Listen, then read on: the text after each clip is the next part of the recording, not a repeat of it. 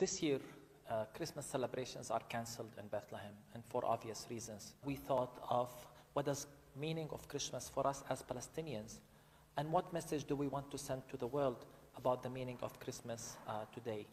So we came up with this idea of a manger in the midst of a rubble, resembling a destroyed house in Gaza, and the child Jesus as a child who's under the rubble. We've seen so many images of children being pulled out of the rubble, and to us this is a message that Jesus identifies with our suffering. He's in solidarity with those who are oppressed. He's in solidarity with those suffering. So it's a message of comfort and hope to us. But it's also a message to the world that this is what Christmas looks like in Bethlehem. This is what Christmas looks like in Palestine, with occupation, with destruction, with the bombardment of children. While the world is celebrating, our children are under the rubble. While the world is celebrating, our families are displaced and their homes are destroyed.